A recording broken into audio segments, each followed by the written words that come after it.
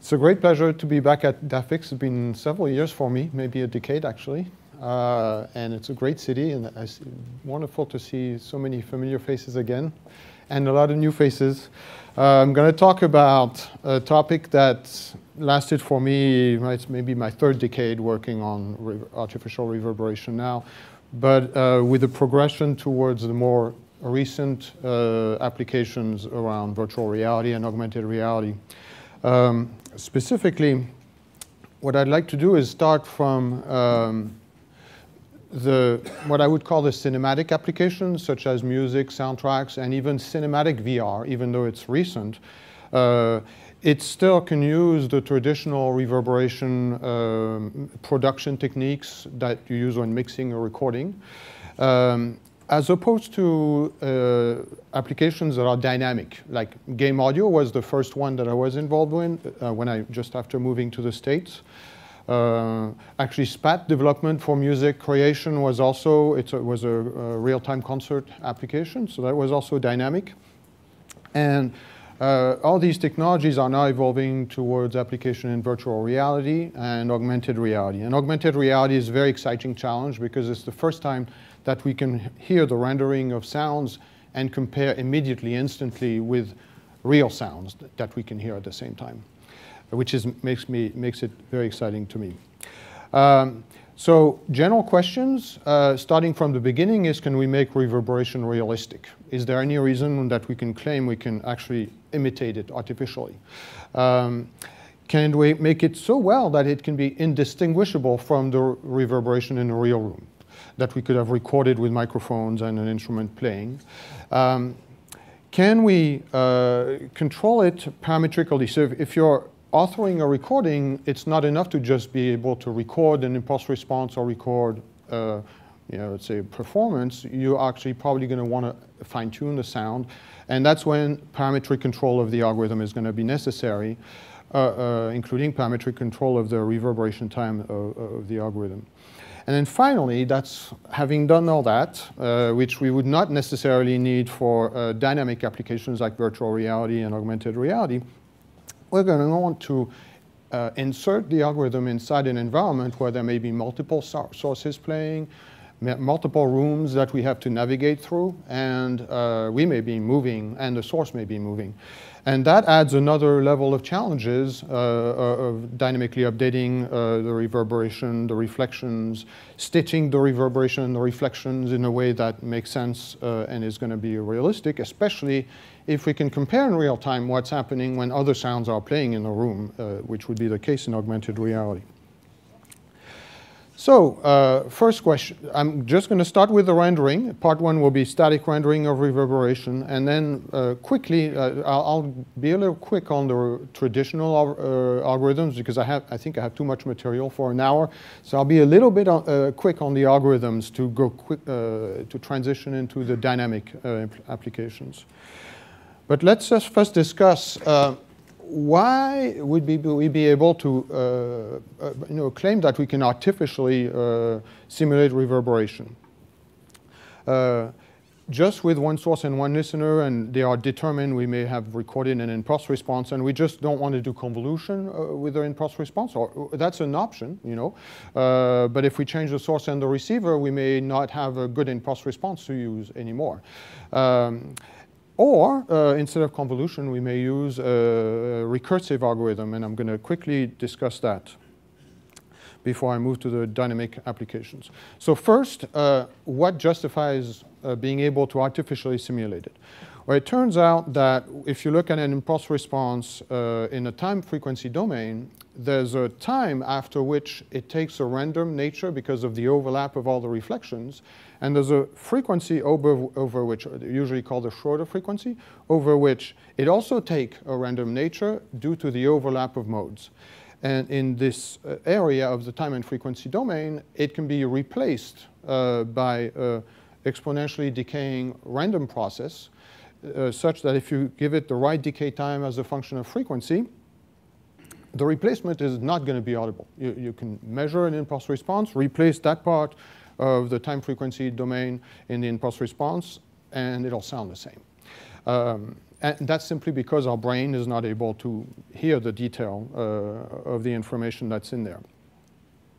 And that's due to the fact that echo density and modal density both increase with time and frequency, respectively. So one way to simulate that artificially is to filter the input into multiple bands, give all the frequency bands different decay times, and just play pink noise or white noise through this. That was an idea proposed by Moore.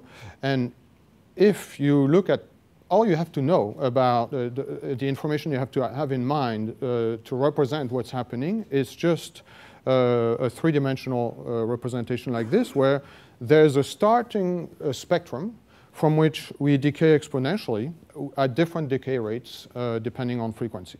So this is our model of the reverberation that we can hope to simulate artificially. And we could do that by convolution, as I described, whether we have measured or modeled or synthesized the impulse response, or we could do it with recursive networks. So I'll quickly go over the recursive network approach in order to then transition to a part of the talk where with whichever method you use to simulate it doesn't actually matter, because we're going to focus on the dynamic aspects at this point. So the general approach that I've been advocating for designing these kinds of algorithms is to work in two steps. The first step is to pick a reverb topology that's a number of delay units that are fed back to each other into a network. And as long as the impulse response of that network is such that when you send a pulse, what comes out is a stationary white noise, you have what we can call a lossless prototype feedback delay network, which is, the term lossless prototype was actually proposed by Julius Smith. Some of these very nice names I didn't come up with myself because I'm French and I don't have the right names first. I have the same problem with the name of the city. I'm not even going to try to pronounce it.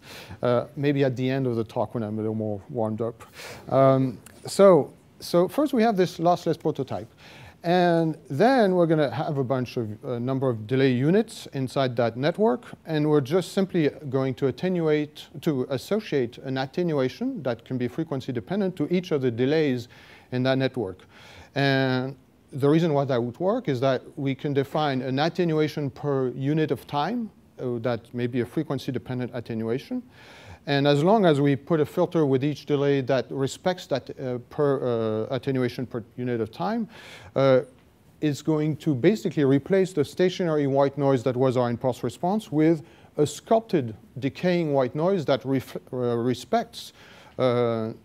corresponds to the model that I described, the 3D model of exponential decay with a different decay time at each frequency. But it'll start with a flat spectrum.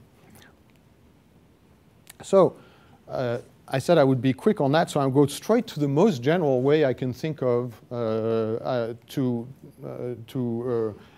envision feedback delay networks. And I think if we have a vector of inputs, multi-channel input and multi-channel output, and we consider two matrix all-pass filters, unitary multi-channel networks. Here they are denoted U1 and U2. And we associate them the way that they are here. We have a very vast class of networks that will be usable to try to design a lossless prototype. The simplest one that is usually the one that's called a feedback delay network in most discussions is the one where the U1 here is the diagonal matrix of delay lines. So there's a single delay line from each input to each output. And U2 is a unitary matrix, usually called A. But that's just one way to do it. One way, however, it's useful to think of it this way because it's also the canonical representation of an IIR network where instead of unit delays, you replace each of the delays by by delay lengths, delay lines, a smaller number of delay lines that maybe like 4, 8, 10 delay lines that give you a canonic representation of this feedback delay network. So historically, now that we consider, we have a general way to endow the feedback delay network, the prototype network with a decay, exponentially decay. The only problem we have is what topology I'm going to start with. And we can go back to the old proposals, the very early proposals, such as the pioneering work of Schroeder, where it's basically this method of having a diagonal set of delay lines and feeding back each of them on itself. It's a diagonal feedback matrix in that case. And then the all-pass filters are just added to add more density. But that's one potential prototype. One that's a trick that's very useful in the design of those prototype networks is to use the multi-channel all-pass proposal that Gerson offered in the 70s, and use that, what you see on the screen here, as your unitary network. So, but we can put several of them in cascade. We can design nested combination of these where the A of Z is itself a unitary network. We have the proposal by Startner and Puckett. Now we're in the 80s, where it's basically the one that inspired me to then try to be even more general by matrix making the matrix fuller. And now we have what's very often called the feedback delay network representation, where because it has this canonical nature to it, you can actually go into the details of what would be the transfer function of that. Can you use general mathematical theorems to predict where the poles might end up? Are they going to be in the unit circle or not, etc. If you do it with this in mind, then the analysis that is deducted from this applies to any of the other topologies, because any topology can be brought back into this model. At least the feedback part of it can be brought back into this representation. So other variants that work by Auditory and Griesinger, where you have these nested all-pass filters all connected together in such a way that they are still, the combination is still a unitary feedback delay network. This is a very simple one. The top one is very simple because it uses a householder matrix where you have a full feedback matrix, but we have very few multiply adds that we have to use. And then Van Anen extended that by inserting all-pass filters in cascade with each delay line. If you insert an all-pass filter with a delay, you still have something unitary. So these kinds of combinations are going to work for your prototype network. Miller-Puckett proposed another approach where the R is unitary. The feedback that you see is unitary. Therefore, the energy that comes in and that comes out is the same. So this is also a unitary system. So now we have all these prototype delay networks that we could use, and we have an impulse response. We can tweak everything that in there, the delay line lengths and everything, so that when you send a pulse into it, very quickly that pulse becomes something like that does psh and does not decay. So we need to now insert some attenuations with each of the delay units that compose our network. And the general rule then is that the attenuation, if you express it in dB, the attenuation as a function of frequency of each of the filters that you associate to the delay lines, it needs to be proportional to the delay line. It's an attenuation, so it's a negative number. And it's proportional to the reciprocal of the decay time. So that if the decay time is longer, the attenuation in dB is going to be proportionally longer, multiplied as well. In other words, it's going to attenuate less since it's a negative number. One way to do this, when I first tried this approach was in the early 90s, was to put a single pole low-pass filter based on the proposal by Moore that was to simulate air absorption with a one-pole filter. And with that, you can change it a bit so that it's not limited to air absorption simulation, but can actually be a tunable or parametric at decay time control, but you have only two bands. You have low frequencies and high frequencies. And that works, it sounds nice, but it's limited parametric control. So if we try to imagine the most general way to design those absorptive filters, which are basically equalizers, what would be nice is a general class of equalizers that have this property that they form a family, like if you have, say, 8 different delay lines in your feedback data network, you need 8 filters that are equalizers, but their mutual frequency responses are all proportional to each other when you look at them in dB because they are proportional to the delay lengths. So you can define what could be called a proportional parametric equalizer, and that's a broad family of equalizers. And then the challenge is how can you design those things easily? So in my case, my first attempt to do something like that, at that time I didn't give it a general name, but I wanted to have more than 2 bands. So I tried to design a biquad that would give you 3 bands, attenuation at low frequencies, a global scaling factor, and attenuation at high frequencies. And you can do this with 2 shelving filters in cascade. If they're first order, that gives you a biquad. And the challenge then is how to define the coefficients of this biquad or this cascade of first order shelving filters so that it has this property that if you set the frequency, the crossover frequency of your 2 shelving filters, and you increase the gain at low or high frequencies, it's forming a family of filters that are frequency responses in dB that are mutually augmented on the vertical axis. And if you have that, then you can use those things for attenuation in a feedback data network for reverberation. So in this case, for instance, when you see the lower right one, it's roughly simulating a pink noise, even though it's just white noise going through a biquad. So we needed, to do this, we need to define a shelving filter, first order shelving filter. And so the way I approached this was to take the classic regalia-mitra topology, but make a modification to it so that it would have this augmented property. And essentially equivalent to changing the crossover of the regalia-mitra shelving filter depending on the gain of the shelving filter. So when you have this family of shelving filters, you can then use 2 together to have a dual shelving filter that's a 3-band proportional equalizer. And if you want more bands, typically in professional reverberators, there are often 4 bands, then it's useful to have also a proportional version of the peaking equalizer.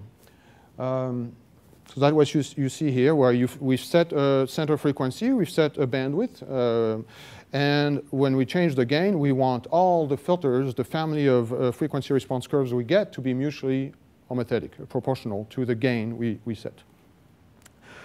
So same thing, starting from the regalia-mitra filter, it's possible to actually pretend that you change the bandwidth of the regalia-mitra filter when you increase the gain in such a way that it behaves the way that we want.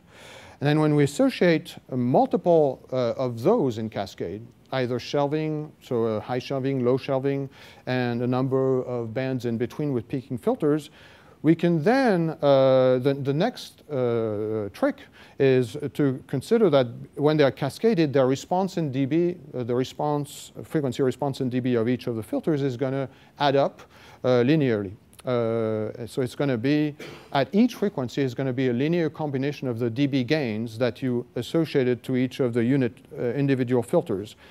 And since it's a linear combination, you can invert it. So in other words, you can say, I want a certain frequency response for my equalizer, and I can derive what gains I need to set to each of my elementary shelving or peaking filters so that the sum, the cascade of all these responses is going to be the result I want.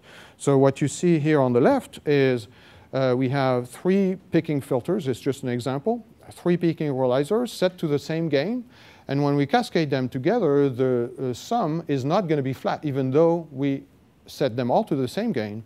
And there's a lot of commercial equalizers that have this problem, it turns out.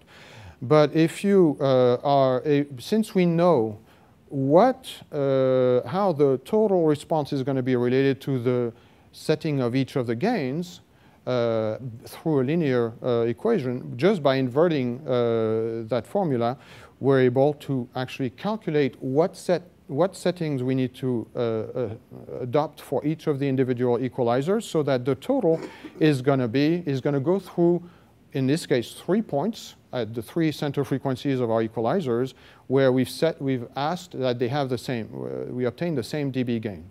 And so the inversion just automatically gives us something that behaves better than what you see on the right side is closer to what we wanted to achieve. And if we apply this approach, but now let's say to a 10-band equalizer, where each of the elementary equalizers is a peaking filter, that's a proportional filter, then we can design a 10-band proportional graphic equalizer. So if we wanted to use this in a reverberator where we have a 10-band control over the decay time, we would be able to define, obtain frequency responses that are in dB are proportional to the decay time or to its reciprocal, and proportional to the delay length of any of the delay units in the network. So this allows us to simulate this behavior that I described earlier for the prototype, basically this surface where you have a gain that decays, energy that decays exponentially at each frequency, either by sculpting a piece of white noise and splitting it into bands and applying a different decay, which gives you an impulse response, or with an IIR network, a feedback delay network, where we use these absorptive filters for each of the delay lines. So we have 2 equivalent methods to obtain the same result, which is a random process that decays exponentially with a decay that's the decay rate that depends on the frequency. So now that we know how to synthesize that, given a certain decay time as a function of frequency, have this behavior, how could we try to make it imitate the reverberation of that we measured in a real room from an impulse response? So a method we can take is essentially a frequency domain expansion of the classic method that Schroeder, the same Schroeder, had proposed to estimate the reverberation time, which is the time that reverberation decays by 60 decibels in an impulse response.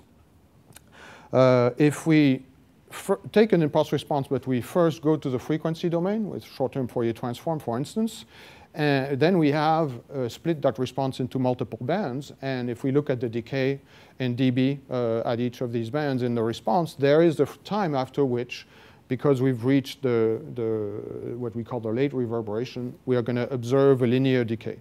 And by measuring the rate of decay at each frequency, then we have a decay time estimate, but that now it's a function of frequency that we can obtain with any desired resolution in the frequency domain. So when we have that, then we can stick that information into our feedback delay network or into our method to synthesize an impulse response and obtain a reverberation that'll sound exactly the same, at least for the part that's above the Schroeder frequency and after the transition from early reflections to late reverberation. So an example would be here where we measured the initial spectrum and the decay time. So the initial spectrum is the frequency spectrum we start with before we decay.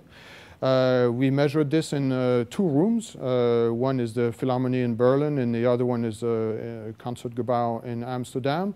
And we noticed some interesting things. The first one is they have different decay times. That's the lower plot is the decay time. We can measure it with a high resolution with the method that we just discussed.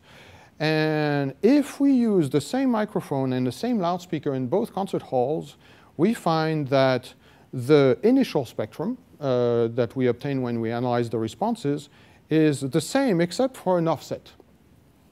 And by looking more into this, we have a way to explain what's going on here, and I'll talk about it in a few minutes. So other things we can do is a problem we have when we measure impulse responses, they have noise in them. And so therefore, one of the things we can do is, if we want to restore the impulse response, usually it's the end of the impulse response that's biased by the noise.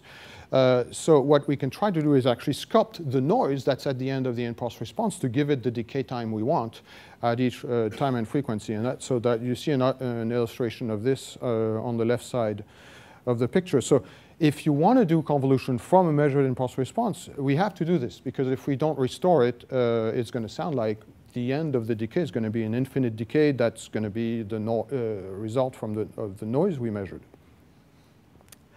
This is an example of, in the early 90s, of analyzing one particular room response and measuring the decay time in it with the method I described, and comparing then, after resynthesizing with a feedback delay network, comparing the decay time we obtained.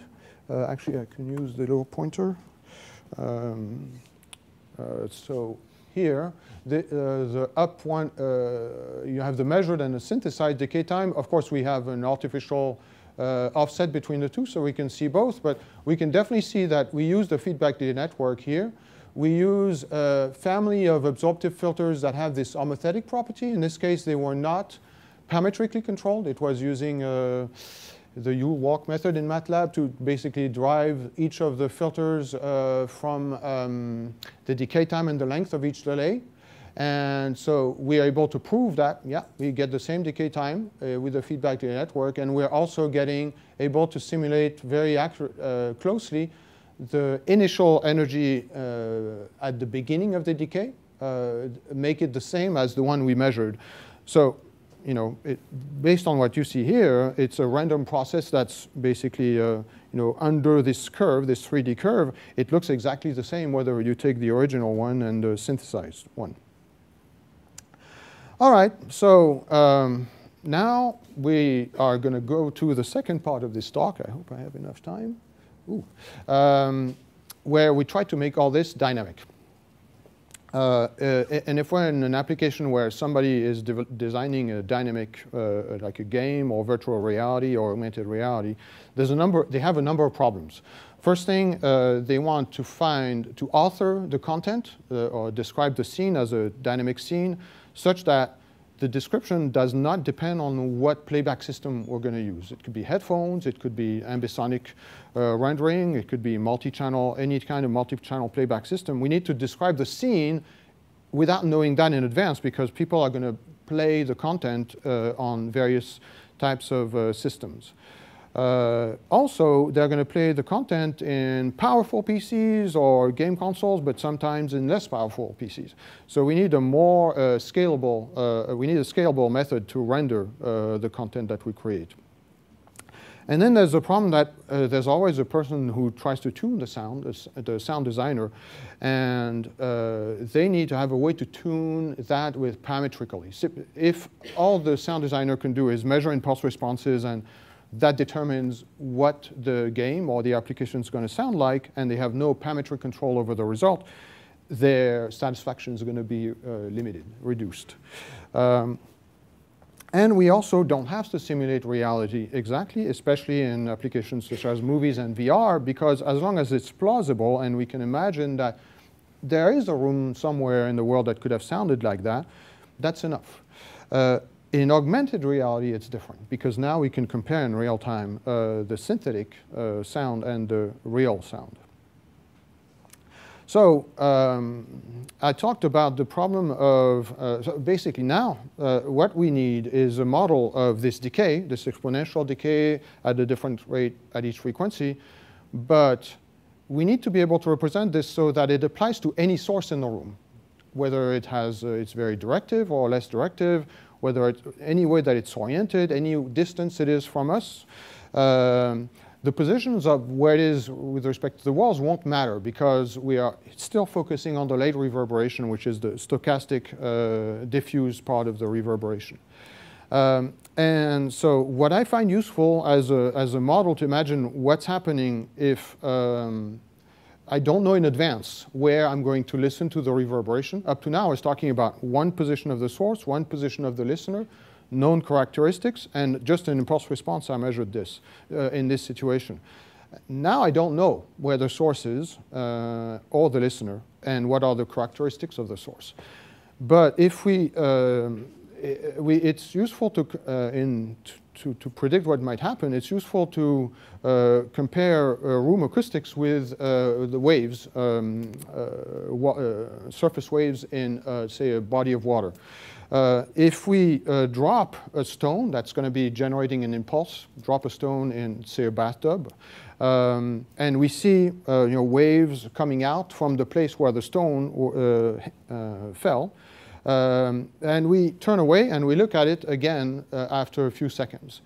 When we look at it, it's impossible to tell where the stone was fell into the tub, and it's also if we take time to look at it longer, we're going to see there's a random process over the whole wavelets, basically, on the tub, and they become less and less intense. The amplitude reduces. They become also less and less sharp in their shape, so they lose high frequencies. But it's everywhere the same in the whole tub. There's not a part of the tub where there's more energy than another part of the tub. So it's going to be essentially, I find that useful to think of diffuse reverberation in a room because we can predict with that analogy what will happen at different positions of listening, different position of the source. We can use the principle of reciprocity to predict what happens when the listener moves or the source moves. And generally speaking, what we can predict is if there's no decay, let's say there's infinite, no absorption at all, then the energy that we observe at any point, one thing we know is that it's going to be inversely proportional to the volume of the room because the energy has to go everywhere, the same amount everywhere.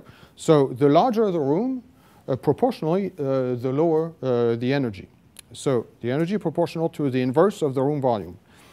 Obviously proportional to the power radiated by the source. So if the source and radiated in diffuse field, so it's a diffuse field transfer function of the source that matters.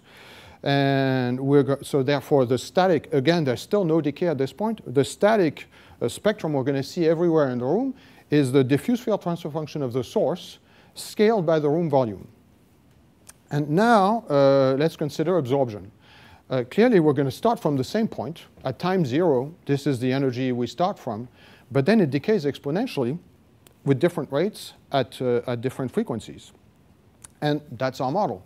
So one of the things we can predict is that if we compare being close to, having the listener close to the source, or the source close to the listener, or changing the distance, and we have in mind that when we simulate this, it's going to be with a network that synthesizes some early reflections and a second network that synthesizes the late reverberation.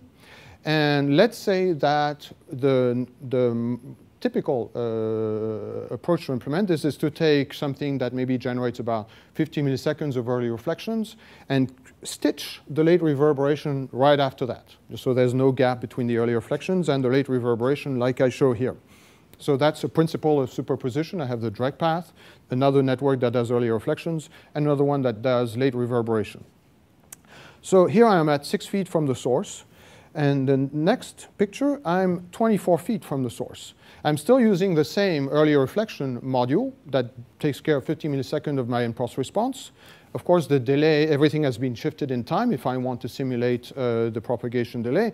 But now, the reverberation I'm stitching at the end of that, I need to attenuate it because by the time the late reverberation reaches the listener, it has lost some energy because of the decay time.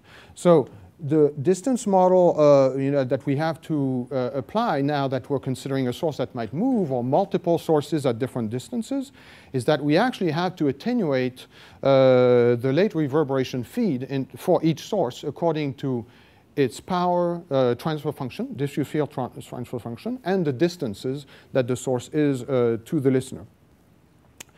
At this point, we have a model that is, in fact, completely independent of what source I'm using and where the source is in the room. because we're talking about diffuse field, so we don't care where the walls are. We only want to know the distance and the diffuse field transfer function of the source. So this is a model we can use whether we're using convolution for the reverberation or feedback delay networks. But it's critical to do that unless the room is so small that we never go really far from the source. So we don't have to do this attenuation, but we still have to take care of the diffuse field transfer function of the source and the diffuse field transfer function of the listener as well. So typically the diffuse field HRTFs are going to be necessary for the rendering, for binaural rendering. Okay. Well, this is just simulating what I said in the previous slide. What are the effects of room dimension, source directivity, and distance? So at this point, I'm going to go into game development. Starting late 90s, games did not have reverberation. Game engines, all these number ones like i3DL1, A3D1, EX1, they were various proposals for representing the acoustic scene in a game with sources moving, multiple sources, etc. But there was no reverberation at that point. And when I actually joined Creative Labs, this already existed. All these versions without reverberation existed. And so, in fact, EX1 had just introduced reverberation, late reverberation, basically reverberation presets in games. So it was a great opportunity to try to use these reverb models in games and start to, on a path or roadmap to make the environments more and more complex, the simulations more and more complex. So that was the problem of what about an obstacle between the listener and the source? There's going to be a muffling effect because the sound has to go through the obstacle or around it due to diffraction or transmission through the obstacle. So we had to put some filters in the network because of that. What if you go from a room to another and now the reverberation engine needs to morph into the reverberation of another room? But then what if there are multiple rooms? And so you're in between two rooms, there's a room you just left behind you and the room you're walking into in front of you. Now we have to render both reverberations because we may have sources in the old room and sources in the new room. And we can hear the reverberation of both. And I'm going to have a demo a little later where you can actually definitely hear that. So multiple reverbs, multiple sources. Rendering the reverb on your own voice is also an interesting challenge. So basically, every 4 years or so, there would be a new generation of a standard or a proposed algorithm to render these things. And at the bottom of the EX versions, and so there was one like every 2 years or so. And at the end, we had a model, and I'm going to give you a quick demonstration of what that sounds like. It's still very old stuff. It's about 15 years ago now, almost. But more recently, there's been an increase of interest in this because of virtual reality. And so some companies were formed from people coming out of this group, for instance, Stefan's group. That was Two Big Ears and were acquired by Facebook. Another one coming from university, I'm going to forget, Professor Manosha's team. Students funded Impulsonic, and they were bought by Valve. Google is busy on this. NVIDIA and AMD are very excited because it looks like it's going to use a lot of computation, and so they can sell new generations of chips. So we have a lot of interest in all that 3D audio, especially dynamic 3D audio stuff now. And you need to be able to run this on the web. Google applications, they run on the web. And so there's cinematic VR there, and there's no real-time reverberation or anything going on. But there's also interactive VR, things like Spotlight Stories. So Google wants to have an implementation of those rendering engines that can run on a wide range of platforms. So, NVIDIA and AMD, they put GPUs in there, and you can have convolution farms going. But the web applications are going to run on, your old laptops or mobile phones, and you still want to get the most you can from these platforms. But it has also caused a renewed interest in physics-based rendering. Kind of activities also going on in Stefan's group. And so it's a rebirth of attempts that were made in the 2000s with dynamic reflections. MPEG-4 had a proposal for that. Vesav was involved in that, I'm sure. A3D2, that was Oriole, also dynamic early reflections. All very, very cool technology, but at the time it was too complicated to author and render those things. And now the platforms are more ready for those physics-based real-time rendering engines.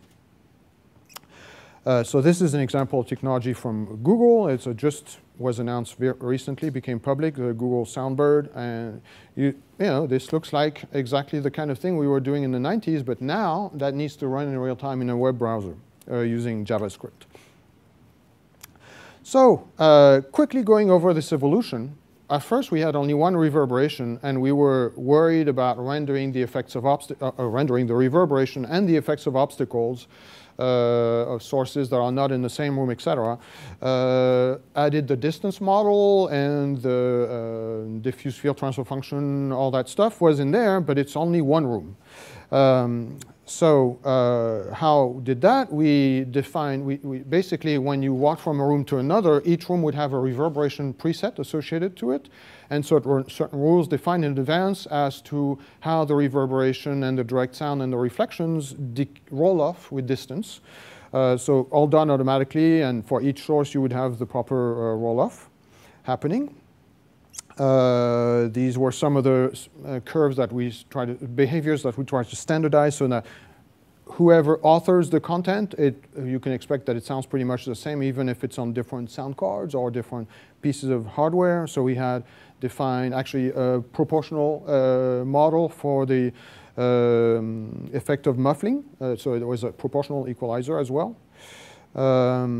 This is a quick review of the two groups of properties. You had properties for the environment and the listener, and properties for each of the sources. I'm going to go quickly over those things. So, you know, big control panels. So when we had to QA, the test validate everything, every one of these properties, we need a big control panel and do listening tests, critical listening tests to verify everything is sounding correct. But you had properties for the source, the listener, the reverberation, etc. And you have this three-dimensional view that I described earlier. We would plot this so that people can quickly see whether what they're listening to and what they were intending to do is what is correct. And so at that point, we had one room with a reverberation of that room. But the problem was that it was a pretty rich model already to simulate effects of you know, obstacles, etc. But if the sounds were in another room, they had no reverb on them. So it was OK to simulate a house in the middle of the prairie with nothing connected to it. But it was not a perfectly realistic model with a typical environment with multiple connected rooms. So at that point, we had to use the principle of superposition, which is basically each of these, in this case, these instruments, they have to be allowed to feed a different reverberation algorithm corresponding to the room they're in to simulate this, which is, you know, each instrument feeding the reverberation corresponding to its own room, and then the output of these reverberators feeding the room the listener is in according to absorption through walls, or coming through an opening, like a door. And then when the listener moves around, well, now they go into the room that used to be an opening. So now it needs to open up so that it's all, the reverberation is all around you. So again, lots of properties, lots of knobs to test. These are typically when you program an application, you don't have the knobs. You make program calls, C calls, C++ calls, to adjust all these properties. But if you were a mixer trying to create a recording, all of these would be knobs in your mixing console. But so each of the slots you see on the left side, each one could have a reverberator in it. We actually allowed to have other kinds of effects in the slots. So that model was around 2005, and it migrated into OpenAL, an open source API to author content in games. So it's called the OpenAL Effects Extension, EFX. So this is now the source property set, lots of knobs again. But, you know, it's a lot of control that's already available with that. And still, you can either implement it with feedback delay networks for the reverbs or with convolution. But what's useful in that is that it's totally parametric. So you don't have to simulate a room that actually exists. You can actually tune the sound, do sound design according to what you want. So this is a simulation of the OpenAL EFX or EX4 with multiple environments and also multiple sounds.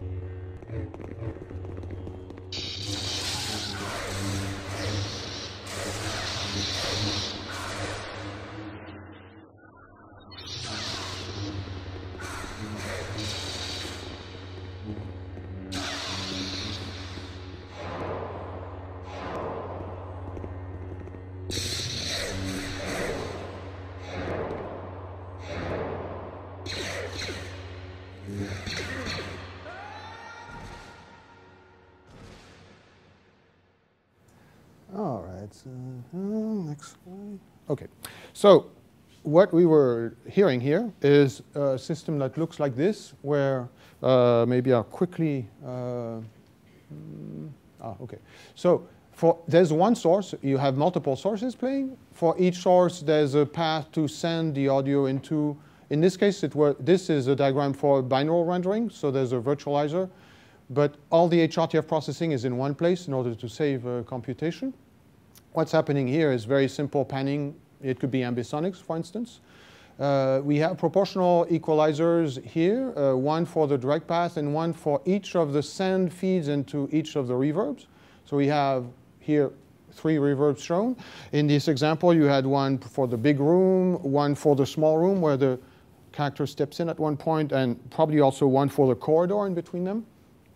And you were probably able to notice that there's a point when the character steps into the small room, you still hear the reverb of the big room because there was some activity there. So we need 2 reverberators running in parallel to render that. But probably, I didn't notice it, but probably there was also the reverb of the corridor that was audible at the same time.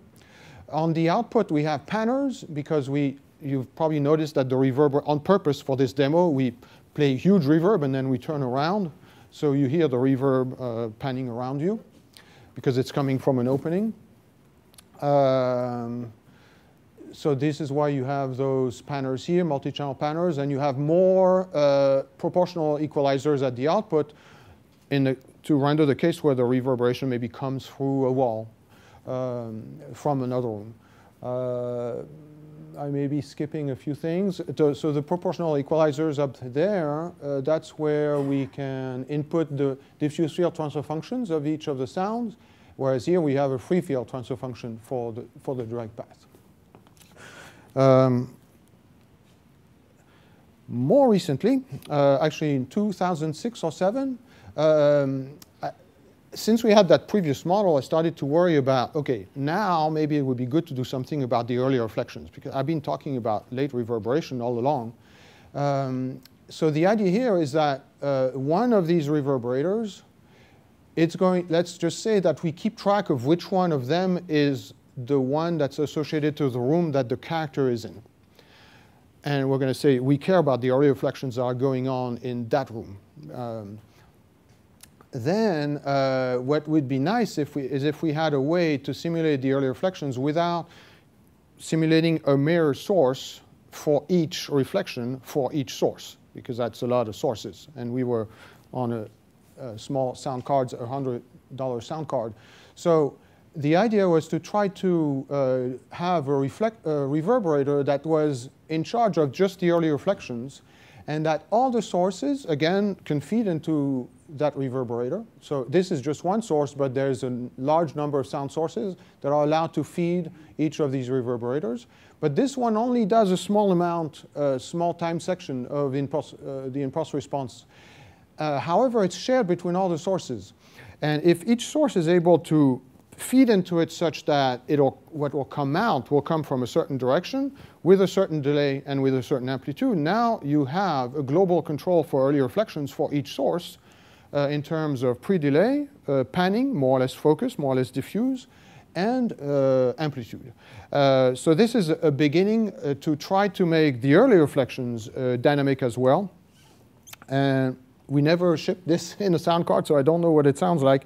But that would be that was 10 years later. Maybe I'm going to get a chance to go back to working on that.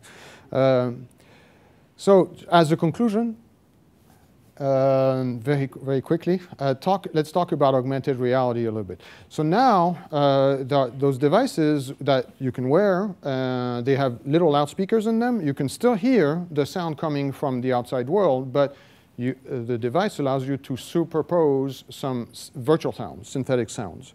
And there's already several companies working on it, and I'm in one of them.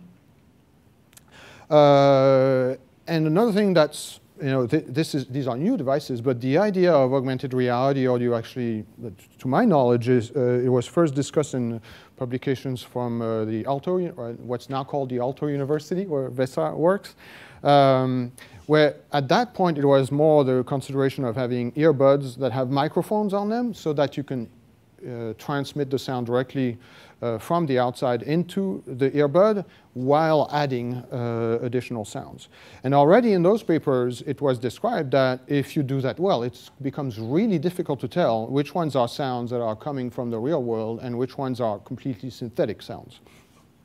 But in order to do that, we're going to have to simulate the reverberation of the room we're in and apply that to the virtual sound sources. So more recently, last year I was at DTS before I joined Magic Leap, and I started to work on this problem. How can we, the ideal situation, you would have a duet, a virtual duet of, say, two instruments where one of them is real, is there, the other one is virtual, but if you close your eyes, you can't tell which one is virtual and which one is real. So we're going to have to do a pretty good job with the artificial reverberation if we want that to happen, because otherwise it's obvious. One instrument makes a note, it's too dry or it's too reverberant, it doesn't have the right reverb coloration on it. And so to try to address this, that's how I felt it was a good idea to define the concept of reverberation fingerprint. Because there's at least one thing we can do pretty well based on everything we discussed so far, is that if we can characterize the reverberation of the local room where you are, we're going to be able to apply a reverberation to the synthetic sound that's going to be very, very difficult to distinguish from the reverberation that we would experience if that sound were actually playing in the room. And so it is entirely defined by the cubic volume of the room and the decay rate as a function of frequency. And we can view that it's a characterization of the room, and we know how to couple any sound source to it, because all we need to know about it is how far it is and what is its diffuse field transfer function. And same for the listener. We need to have the diffuse field HRTFs of the listener to do that well. So an example would be, let's say that I had measured an impulse response in another room that is not the room I'm in, but I also know the reverberation fingerprint of the room I'm in. So that's what you see here.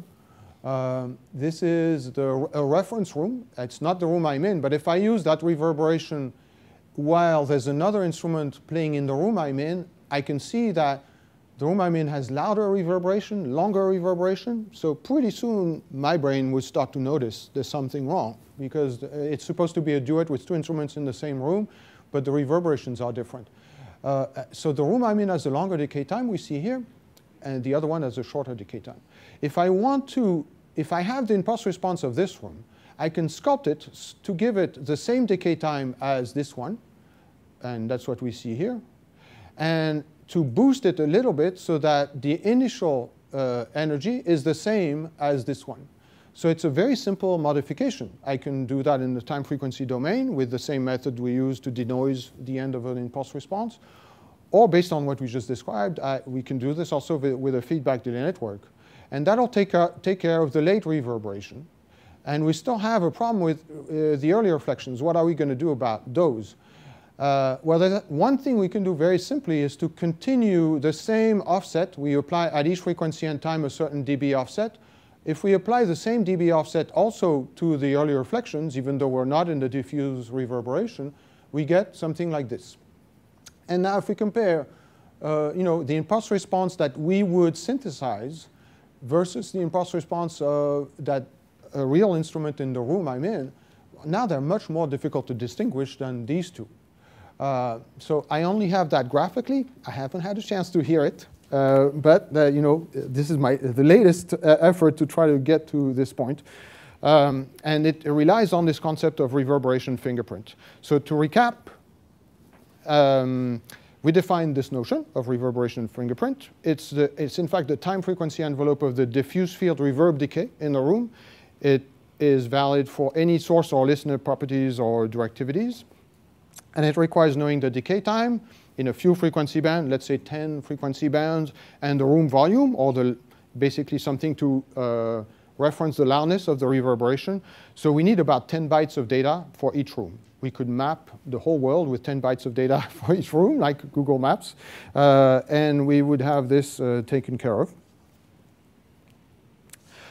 We described how to obtain the reverberation fingerprint from a measurement, how to synthesize it for any source and listener position couple, but also how to couple any number of sources to it, how to navigate from one environment to another where we know their reverberation fingerprints, and how to render that in a manner that's scalable, with, for instance, feedback delay networks, but also GPU convolution farms, if we prefer, if those are available.